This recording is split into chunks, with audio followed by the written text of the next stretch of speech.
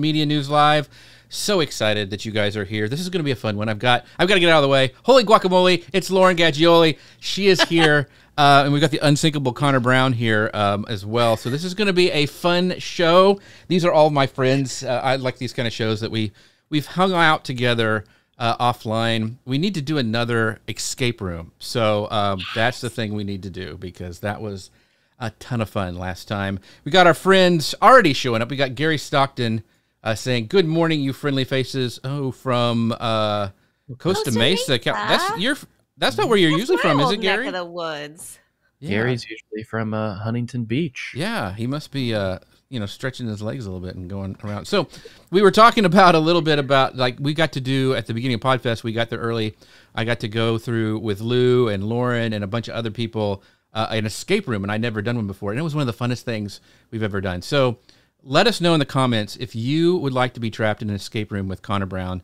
Let me know if that's something that you would like to do, because I think it's got to be a tradition now that we go back to, like, Momentum and Podfest in Florida and go to some of those escape rooms. Well, Gary says he is in the office. So sorry, Gary. Well, maybe it's a good thing, but thank you for tuning in. We've got Chris Stone here. Good morning, you beautiful robots of planet Earth. Yes, we're going to be talking about robots today a little bit, so this is going to be a fun show. Connor Brown, how are you doing today, my friend? I'm doing great, and happy Taylor Swift new album day to all who celebrate. Tortured Poets Department. My God, the woman can... Well, so she surprised everyone. I mean, we knew this was coming, a regular album, but she surprised everyone, said, no, you know what? It's actually a double album. So there's like 36 songs. So I don't know. I'll let you know next week when I get through them all. Did you stay up too late and listen to them all? No, I am not that diehard of a Swiftie. Okay. I did wake up, though, and first thing I press play on. Oh, very cool. So before we get started, a little house cleaning stuff. I want to tell you guys, I have just launched a new free resource. You can find it at jeffc.com/pinai. It's about using, because, guys, I cut my teeth on Pinterest. Well, this is a free course where I show you how to use AI to create images for Pinterest. Now, you could use the techniques for any kind of social network or creating images for anything, but I kind of focused on Pinterest for this one. So if you'd like to get access to that free tool, jeffc.com/pinai, and Lauren Gaggioli. Kind of get a rumbly in your tummy and towards the end, and you're wanting like some lunch. I want to make sure you guys get this. She has a free audit. So you can find it at jeffc.com/DIY audit. Lauren, tell them what it is when they sign up for this. Yeah, it's a free 3-part mini course. It is a website audit. So we're going to be talking about SEO. And if we're talking about SEO and organic marketing and you're like, what? Or I haven't looked at my stats lately. SEO is the kind of thing you don't want to be too granular on. You don't want to watch it every day, but you want to look at those trends over time. So if it's been a minute since you checked in and took the temperature of your website, this is a great way to do it. Totally free resource. Hop on in and I can help you out. Awesome. And last but not least, of course, the unsinkable Connor Brown. He is amazing at travel planning. He's got all the inside knowledge. If you need help with any of your vacation, because it's getting to be vacation time. Listen, we all would rather be on vacation right now, but you could find him at wdwopinion.com. Connor, you got anything to say that's cool about your services and offering? What's coming up in the vacation travel world? So much. I mean, think about it. You're planning summer or you're planning your holiday getaways. Come on over. I do Disney World, Disneyland, Universal, cruises of all sorts. Definitely stop on by, shoot me a message. We can get you planned on all sorts of stuff. And I'm excited for both of those resources you guys shared as well. Jeff, I'll be honest, when you first put up yours, I thought it said jeffc.com/panini, and I got very excited. Very hungry. That's the marketer in me. Yeah, see, I do it on purpose. I'm really excited for the Pinterest AI. I think that's really, really cool. So look at this. Lindsay says, and Lindsay, I hope you're doing better. I know you had... Oh my gosh, it was, I'm hoping you're feeling a lot better. But she goes, Lauren's 3-part mini course is awesome. I agree. Lauren is super smart. I put in my email that, like, she's a glutton for punishment because she likes this SEO stuff, which I do not. It's like going to the dentist for me, but she loves it and super smart. She does a great job with it. So once again, make sure you go and check that out at the jeffc.com/DIY audit. All right. So we got all that. Is it safe to assume that Connor is having a good hair day from Facebook user? Are we assuming that's Lou? I was going to assume that that's my mother. But okay. Yeah. Lou. I mean, Lou. Why does he never show up as himself? I know. I probably it's something internet wide. He's done something to upset Facebook. So I'm gonna hit go on the Oh, Amy.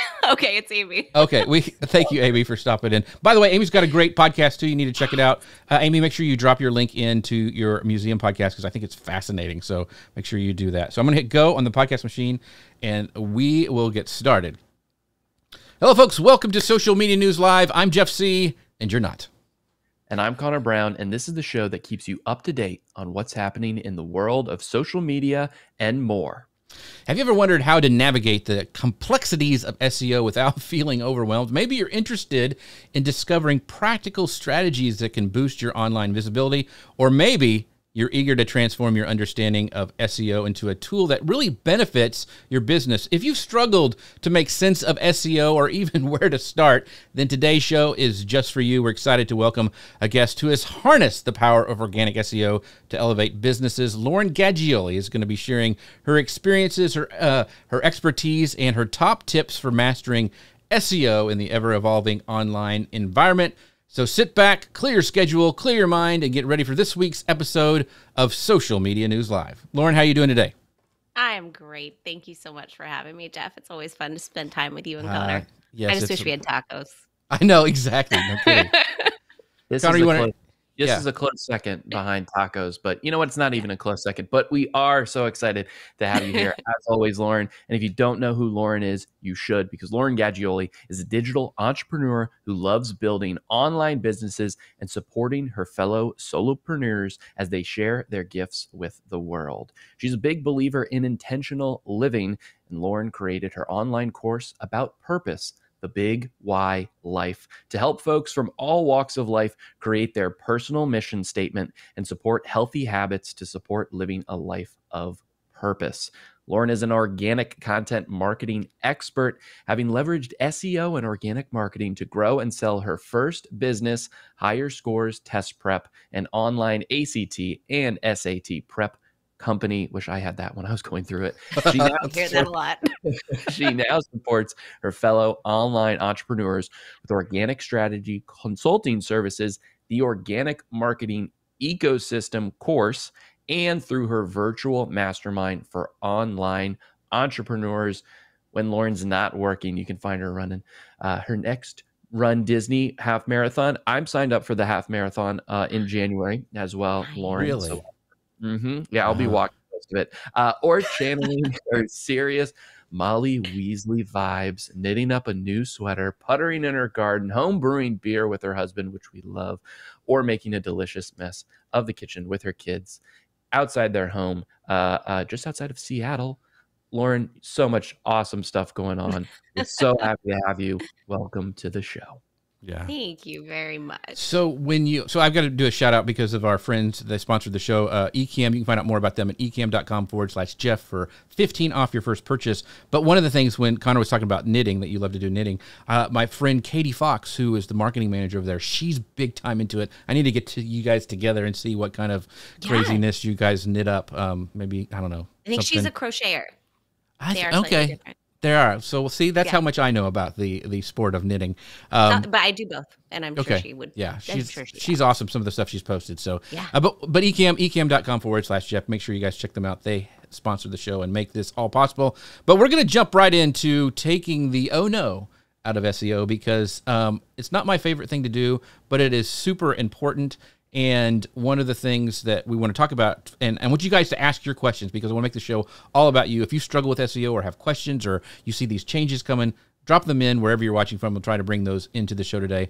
So we're going to just start right off of, all these changes to SEO, Lauren. It's often seen like as this moving target. So how do you recommend small business keep up with all these changes and practices that I've even seen already in 2024?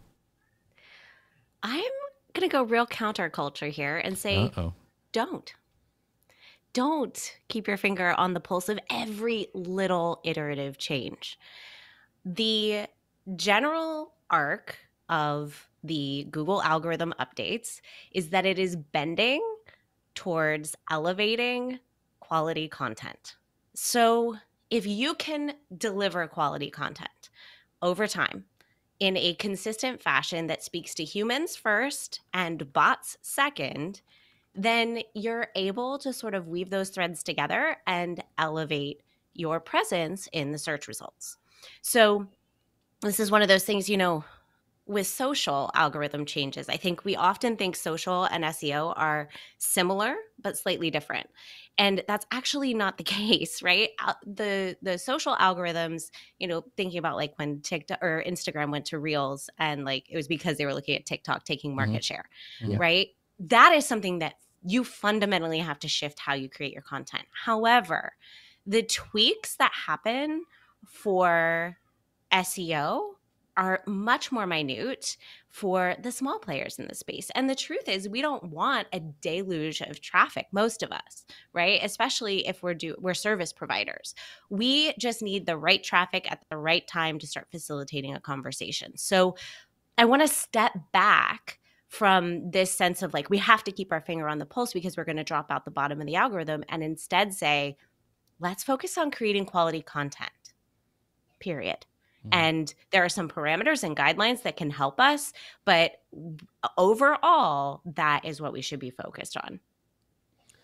I love that. I'm sorry if you can hear my little guy like no, you're fine. acting up a lug in the hallway. I don't know where my husband is, but I'm in here with you guys, so not my job. But I love that. I love that. It's that's a great like phrase to, I guess you could say, live by in the SEO world, creating for humans first and for the bots second. Human first content, bot second.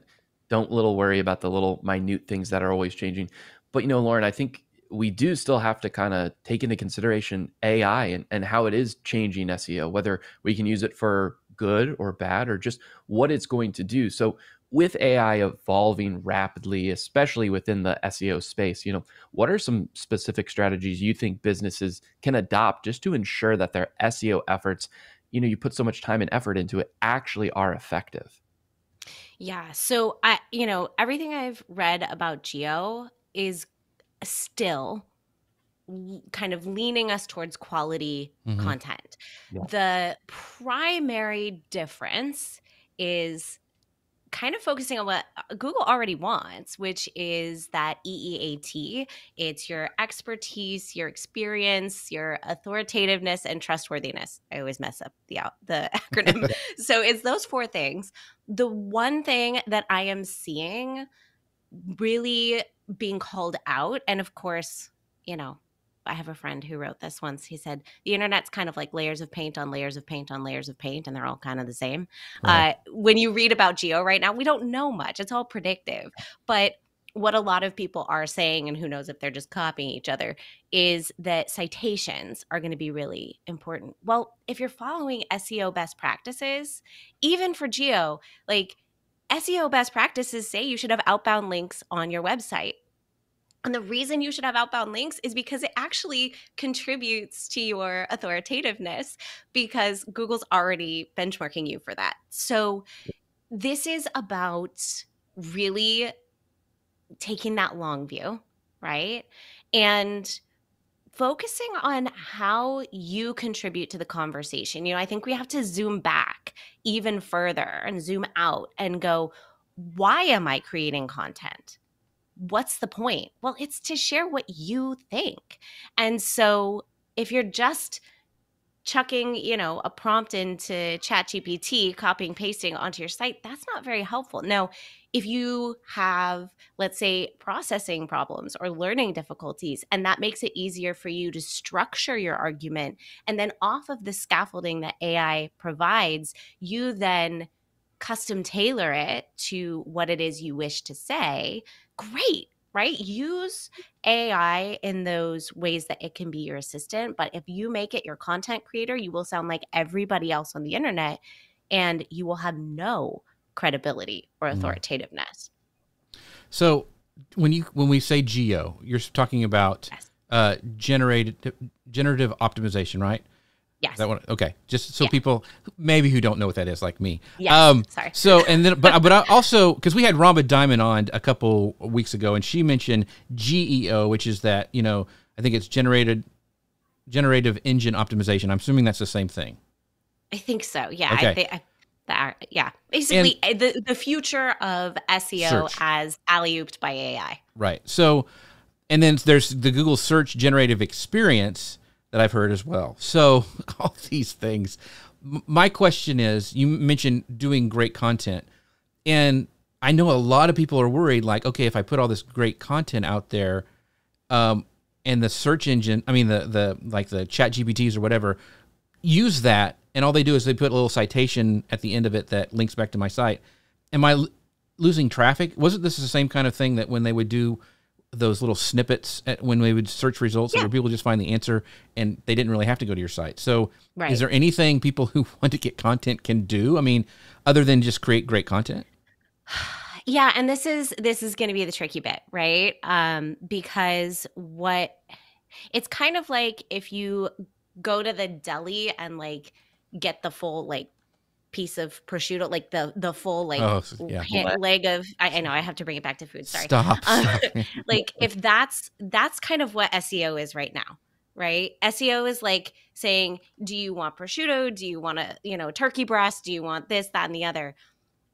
What Geo is going to do is kind of give you a sampler, right? They're going to like do the charcuterie board, and you can have a little bit of each, and they're going to put it all into this like context for you. I personally don't love that. Like I like to have control. And so I think we also have to know that like this is a long way down the line, because 8.5 billion searches per day on Google, and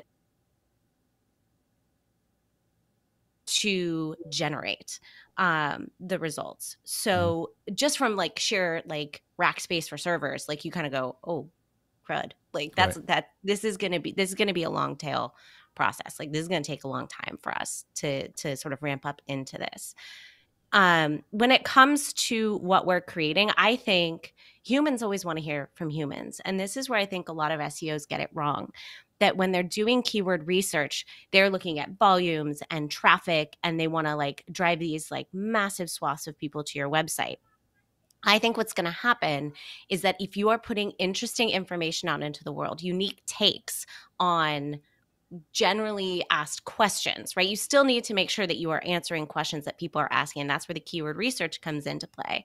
But that connective point of like, I have something counter to say, I have something slightly different to say.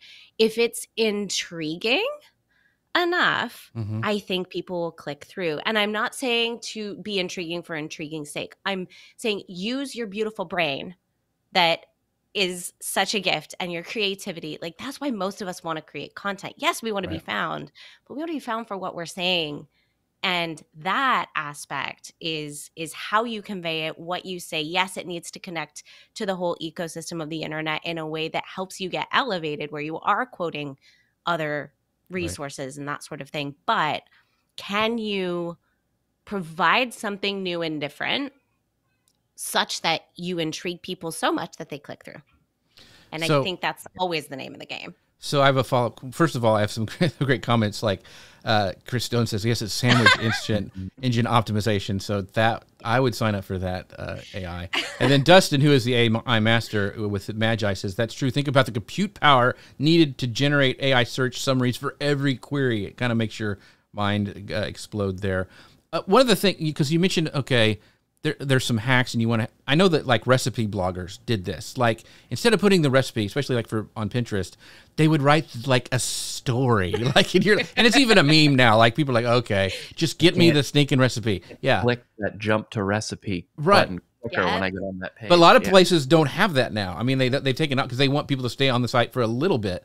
And so, do you think it's going to be more and more of people trying to find hacks around like? Because they did that because they didn't want, Google just taking all their stuff, and they want you to stay on the site and go to the bottom and at least see some of their ads that they're getting paid to put on there.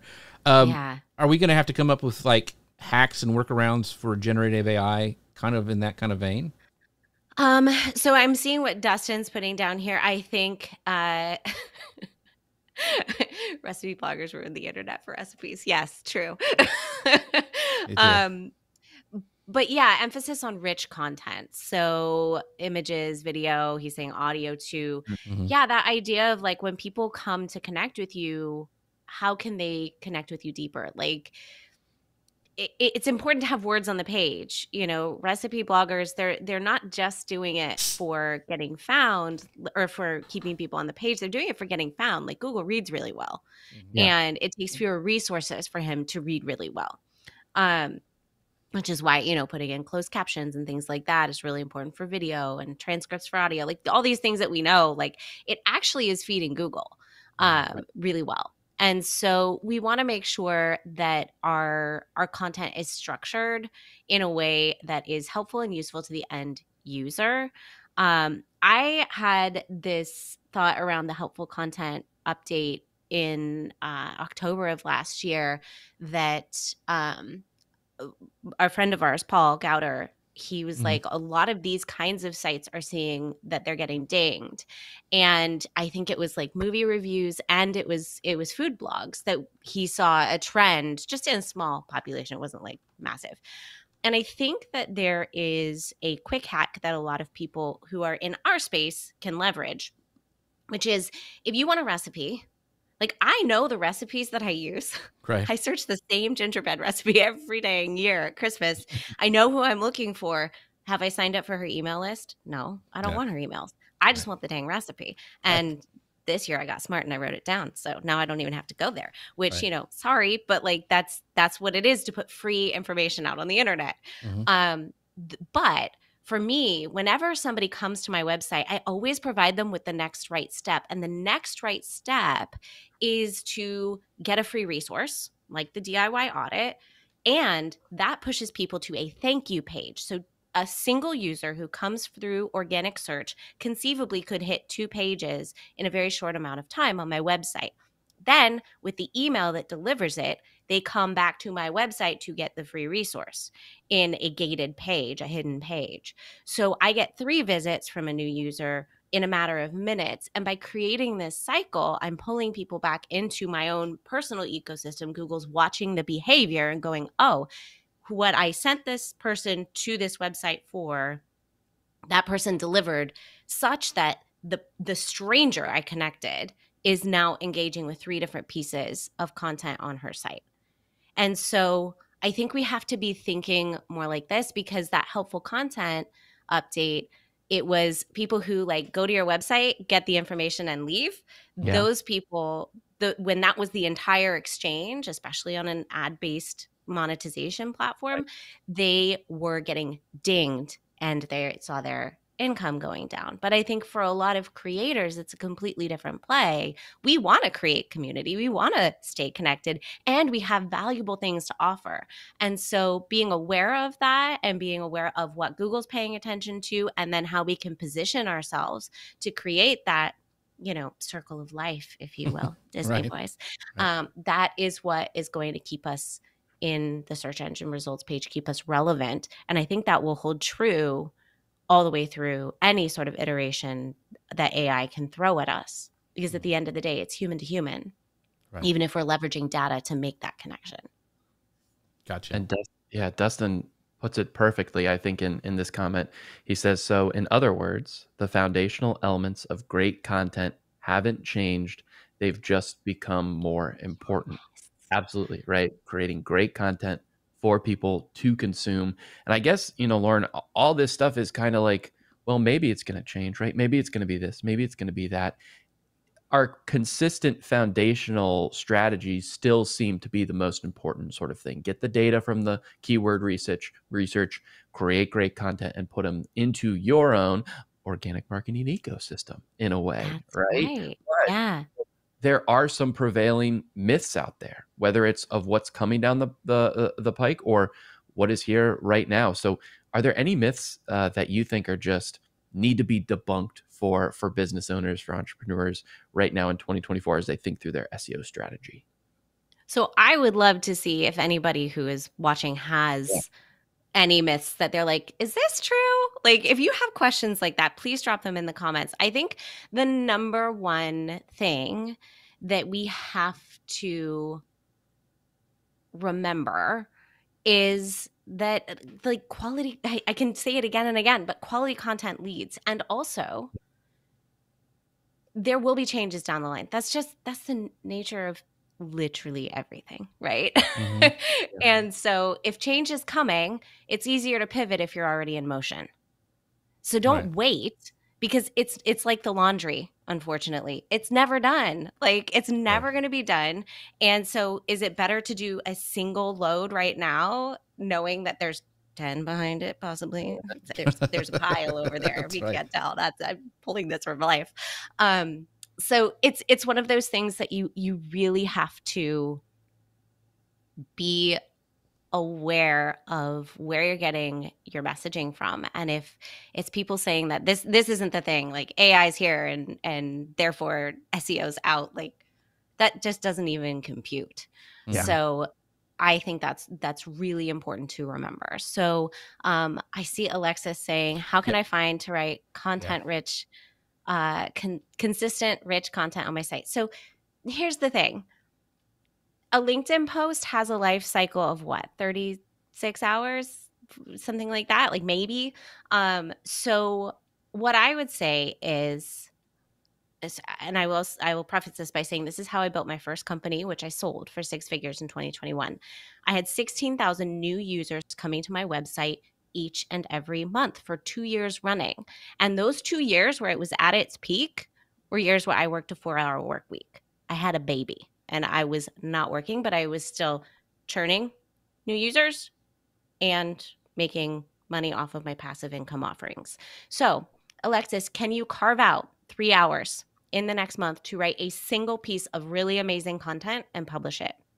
Because if you can publish one keyword research post on your website that is going to help people for years to come, and you can start to churn this cycle and turn the wheel and integrate it with other content on your site, can you do that? Because the truth is, it can feed you for years if you position it correctly. And so I'd say if you don't have time to update LinkedIn posts, whatever time you were going to allocate to LinkedIn, go ahead and just create a great blog post and post it on your site.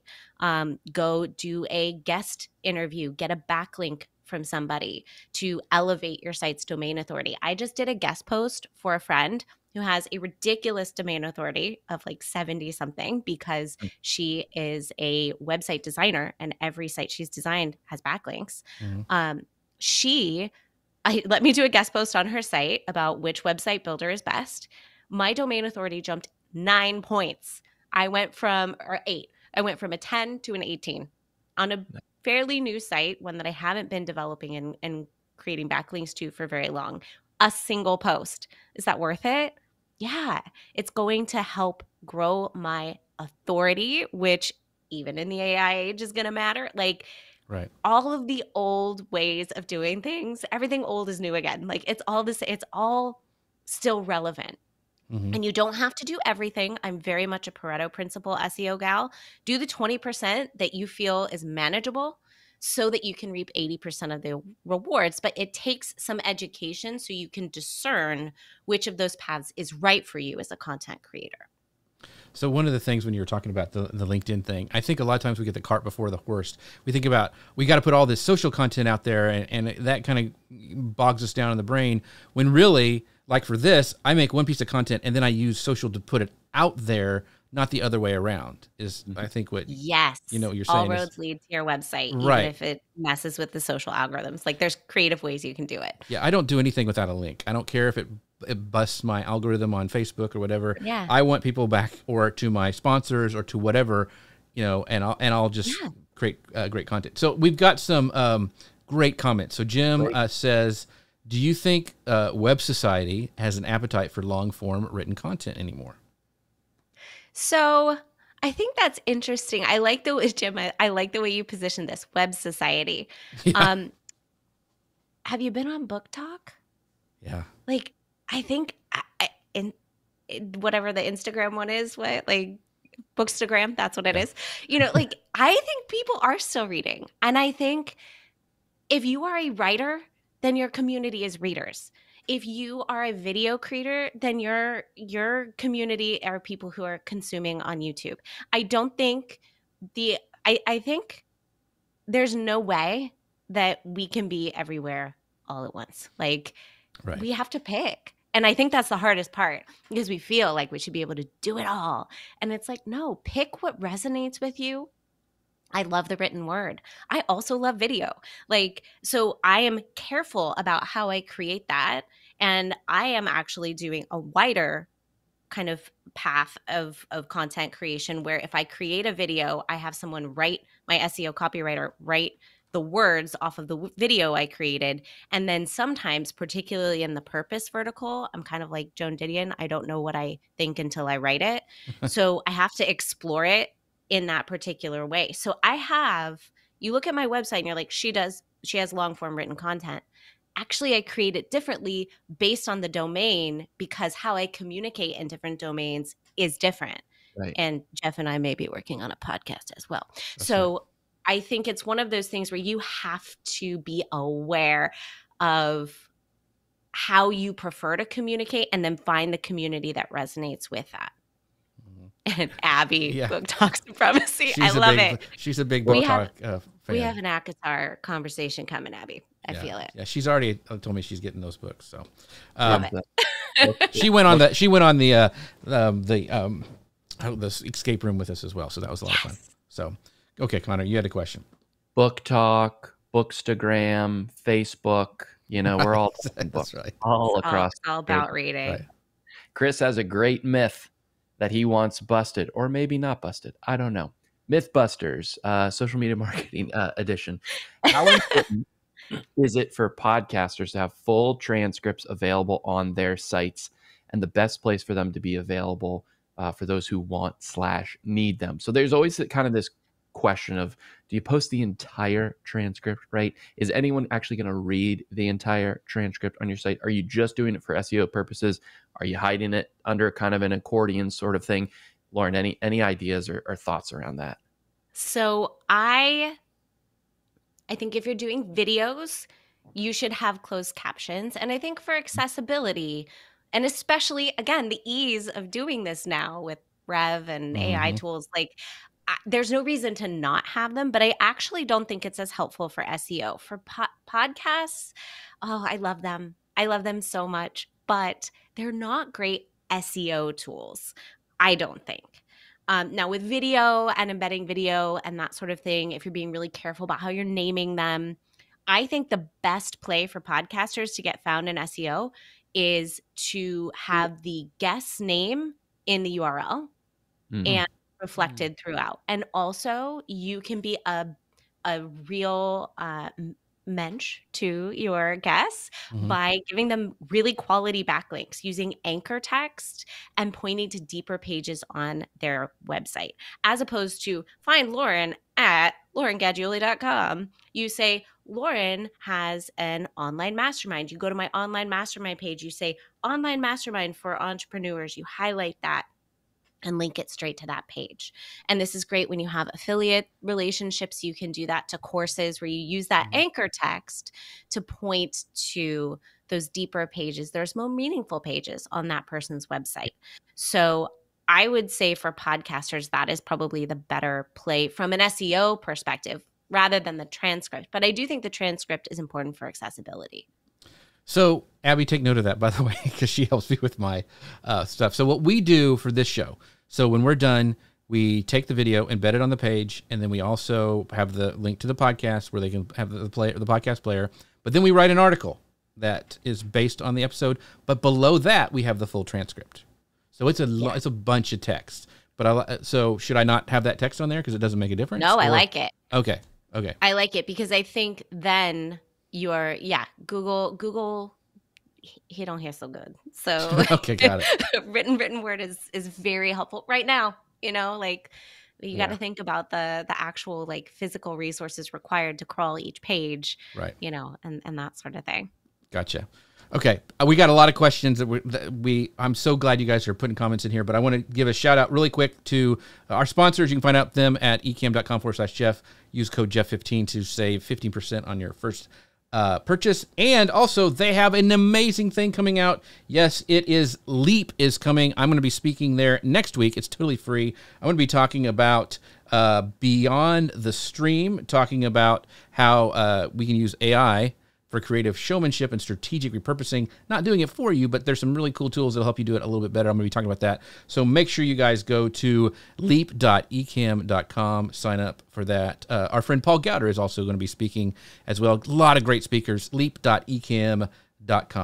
All right, so let's jump into this second section. But let's get some of these questions, because I want to talk about intent, because I think a lot of this has to do, that's kind of Lauren's secret sauce about SEO, but we've got some great questions. The first one is, Kira says, have you noticed that Spotify now offers the transcript on podcasts as well, the same way they have for lyrics? I think it's a great idea for accessibility. I know that Apple Podcasts have just started doing this as well.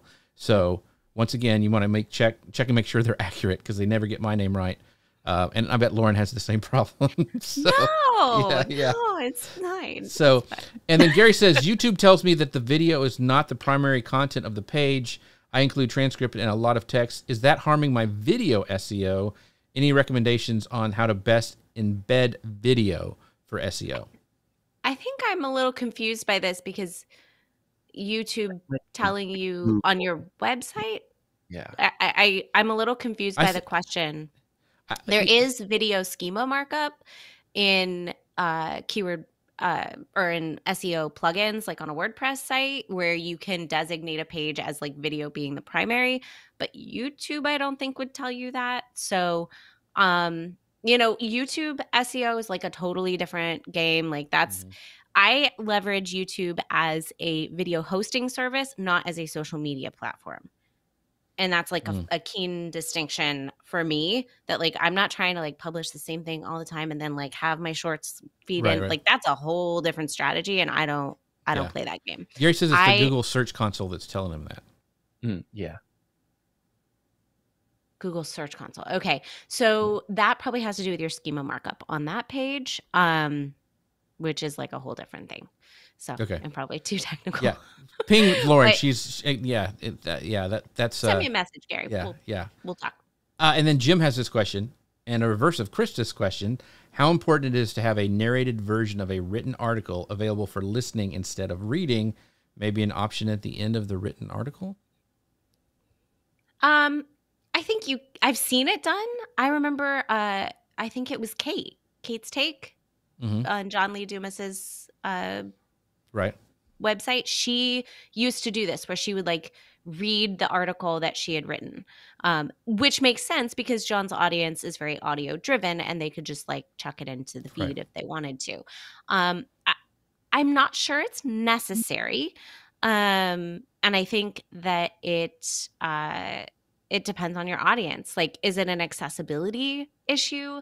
Are there ways to make it so that for folks who have accessibility issues, that they can have their reader read it to them? Just make sure you're, formatted correctly for that. And I think it comes down to how much capacity do you have? Yeah.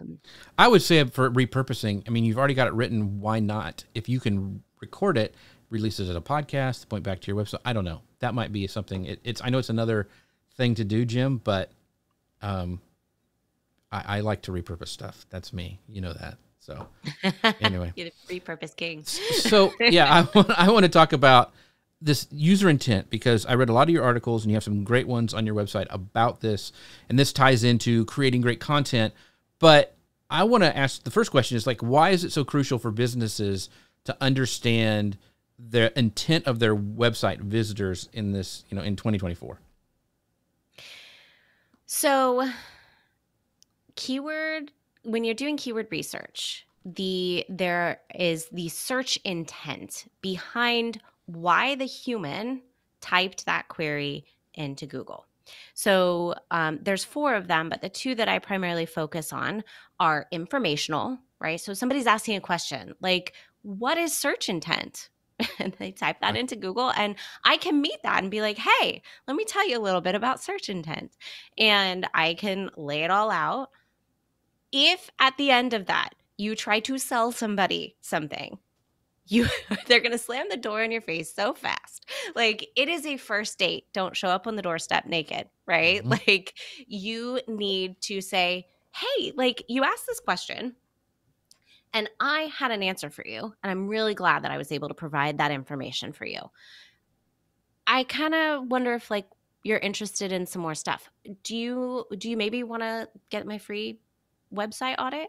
It's kind of like saying, we just met, can I buy you a cup of coffee? It's a lot less creepy, right? Right. So, Yeah. can you stay engaged, provide a pathway for that person to give an easy yes. And make no mistake, email addresses are currency. So you do want to get something for this exchange. But when what you offer is high value, instead of creating 53 different resources to direct people to, you can have a single one that every single SEO post that I write ends in the same place, because I know that if you're curious about SEO, you also are curious about driving traffic to your website, and you can't know where to point that kind of trajectory if you don't know where you're starting. You have to Mhm. have that foundation to leap off from. So it's a very easy pivot for me. It's always the same pivot.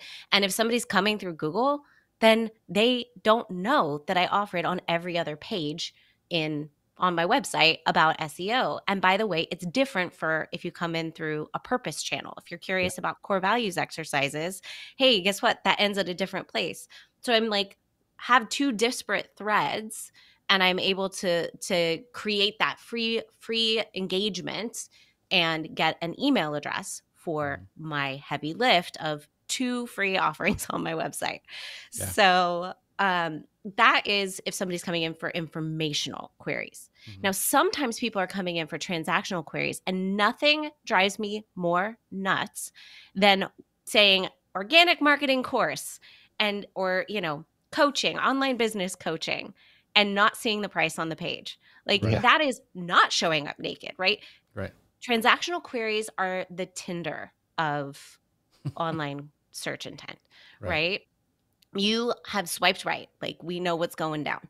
So you want to be giving everything you can to smooth the path to yes, Yeah. right? So you need to dispel any myths on that transactional page, because that person typed in that query with a credit card in hand. Don't make them go through all the hoops. Just let them pay you. And Right. so that's the coolest part about understanding search intent, is that suddenly you're like, oh, my sales pages can rank in search? Yeah, they can, but don't make your informational queries sales pages. Don't make your blog post a sales page. Your blog post is a completely different channel. The transactional queries need to go to a curate or connect in a different Right. way.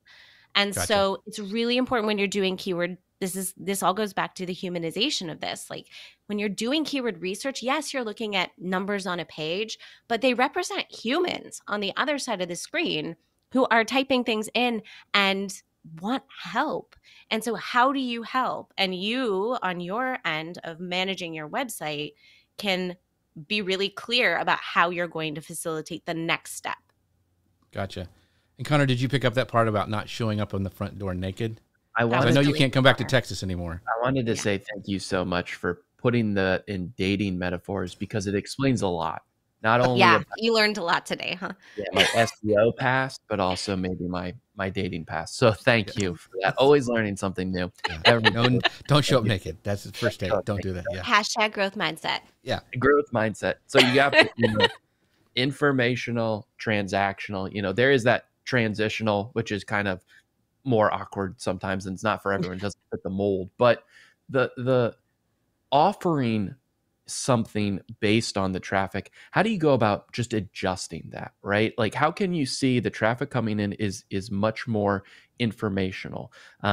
Is it more just around those search queries that people are searching for? And then how can you kind of create content or modify your current offerings even just based solely on the intent of the traffic? Like, I think of maybe you have a website about boats, right? And Mhm. if the search query you're going for is what is a boat, you're probably at the end not going to be Right. selling boats, right? But Would you if like the to buy one? right?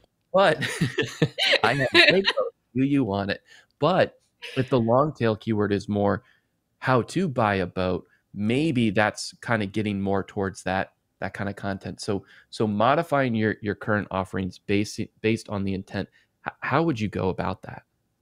So your example around how to buy a boat, that's a commercial intent.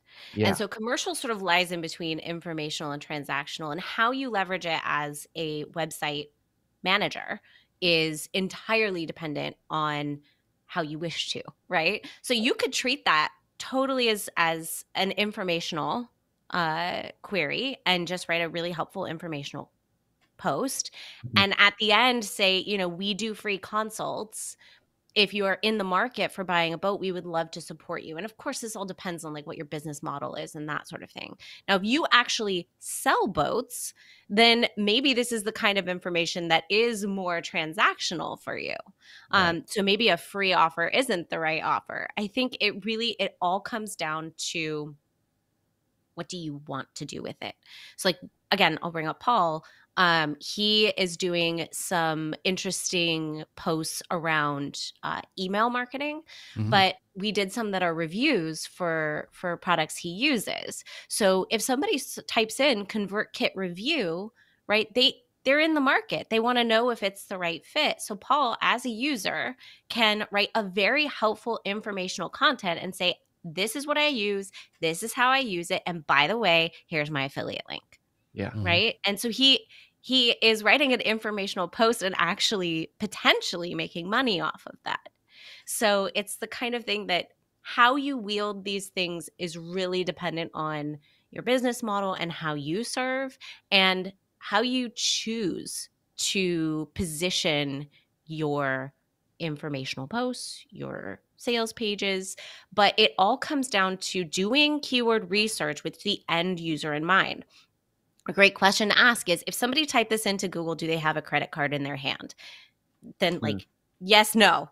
Okay. If yes, this is a sales page. If no, or something I like have an affiliate relationship off of.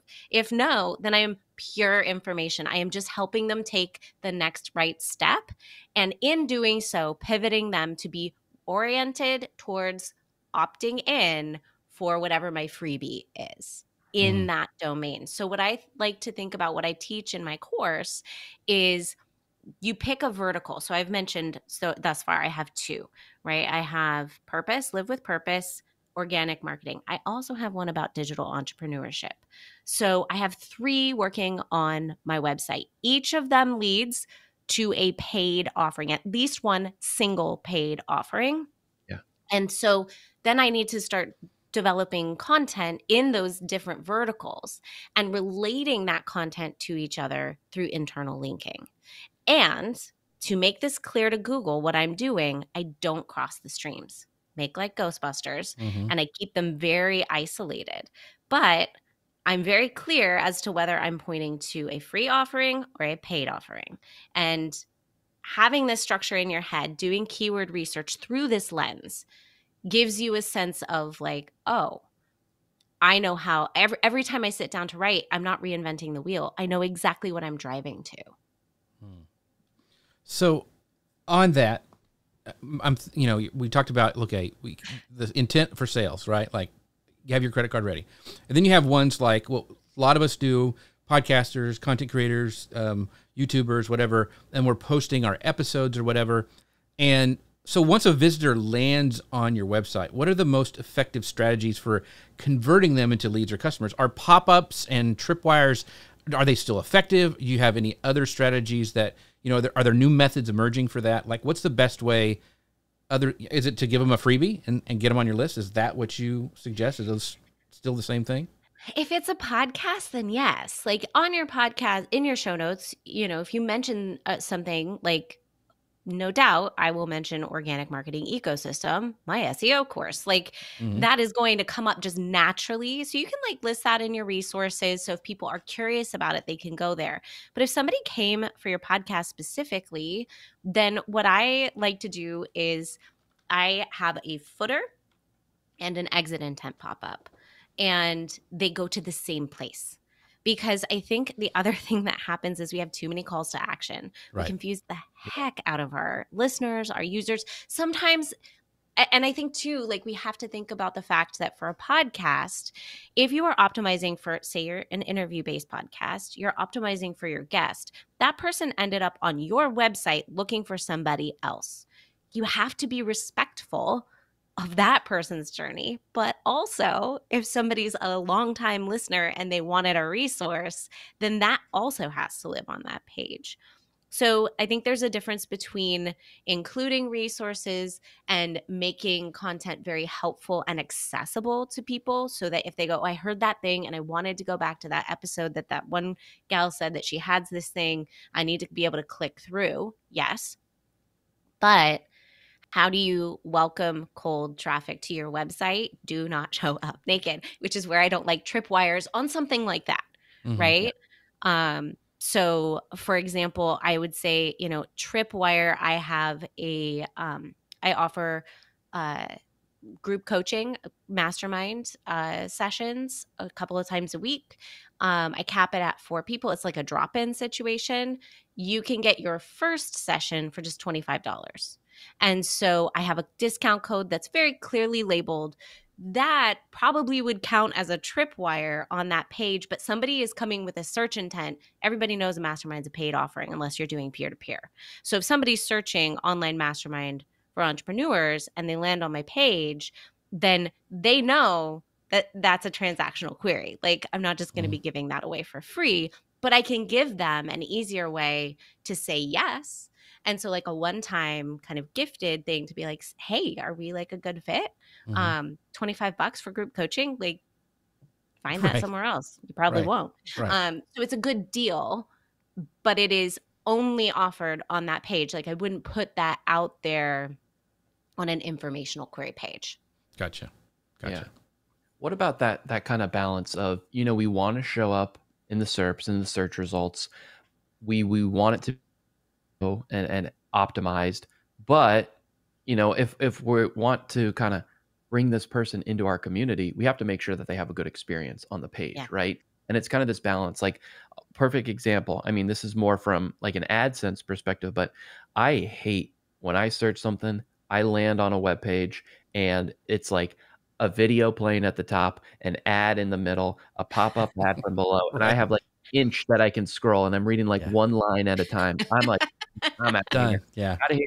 I'm never giving you my time of day ever again. When it comes to the SEO perspective of that, we want to hit all the check marks and check all the boxes for what Google wants. But Lauren, how do we balance that? How do we balance those SEO efforts with still creating a great user on-page experience so they'll actually want to engage with our content going forward? So this is where I feel like not getting too zoomed in on this is what works for SEO and this is what's going to make me money. Like zooming back out and going, on-page SEO best practices are your best friend.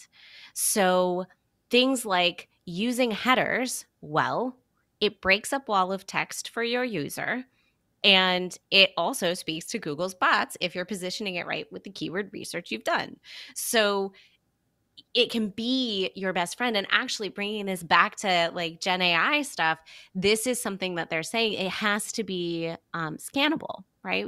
This is how we read. Even if we're readers, we're not sitting there reading every single word.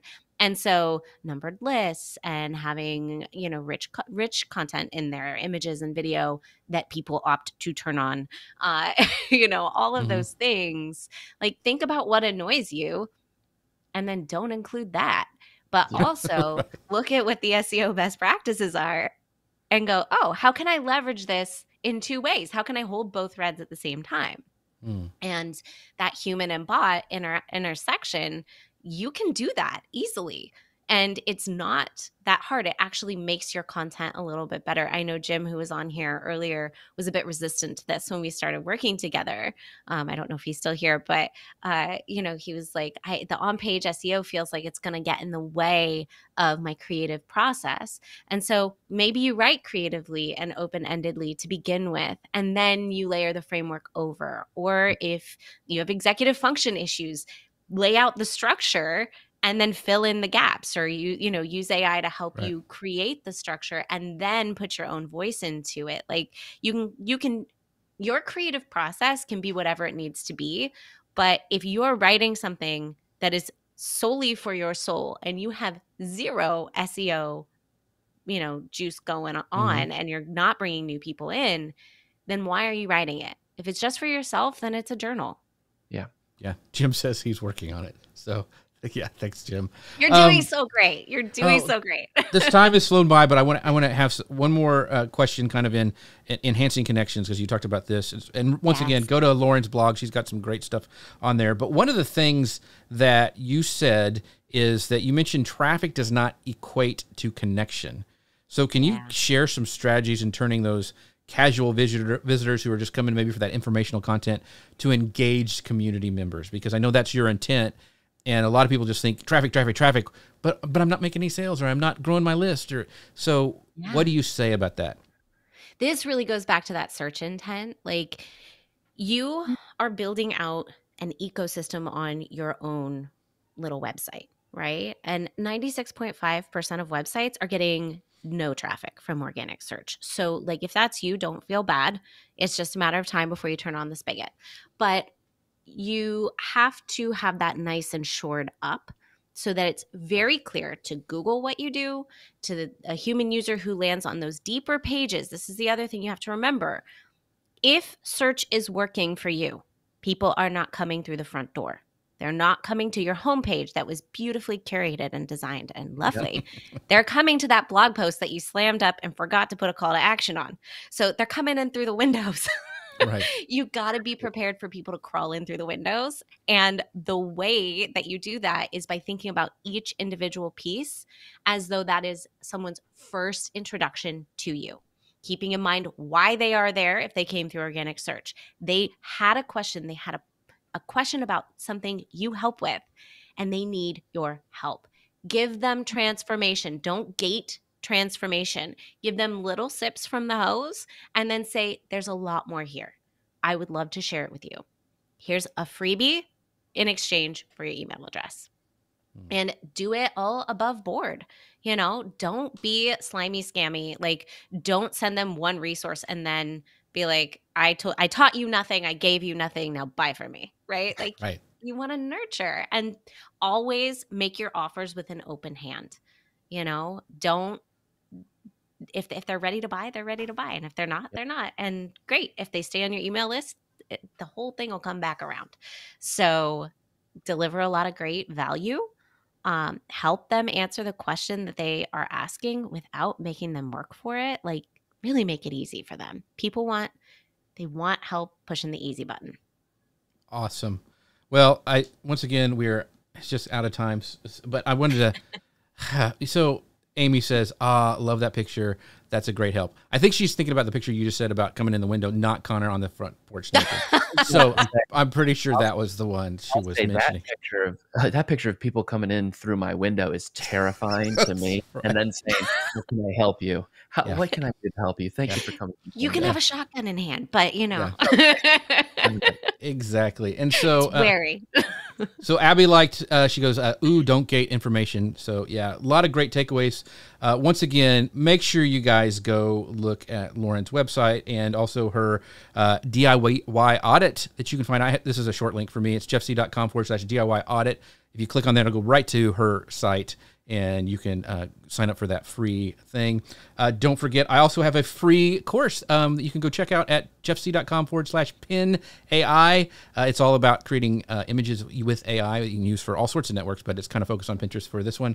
Go make sure you guys go check that out. And as always, we thank our sponsors, Ecamm, ecamm.com/Jeff. Make sure you go check that out. And also Leap is coming up. So leap.ecamm.com. That is next week. I think mine's on Friday. I think Paul's is on Friday too, but there's a bunch of great speakers. So go to leap.ecamm.com.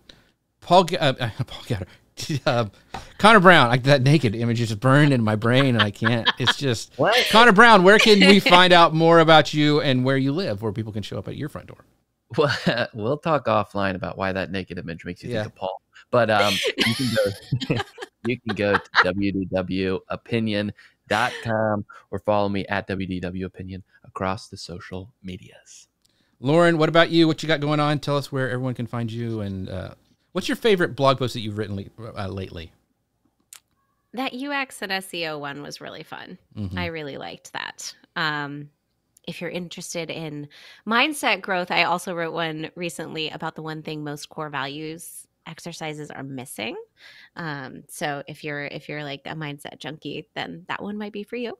But yeah, laurengadgioli.com, everything lives there. And yeah, come say hi. Yeah, and if you're listening on the podcast, Gaggioli is spelled Gaggioli. Make sure you go to laurengaggioli.com and check out all her stuff. And with that, thank you guys so much for watching. We had so much great comments. Jim, Gary, Amy, Abby, all the folks who asked some questions. Dustin is always showing up. And thank you guys so much. We hope that we answered your questions. If you have some more, make sure to drop them in the comments. We'll try to get those after the show and when people are watching the replay. But with that, thank you guys so much. We'll see you next time. Bye, everybody.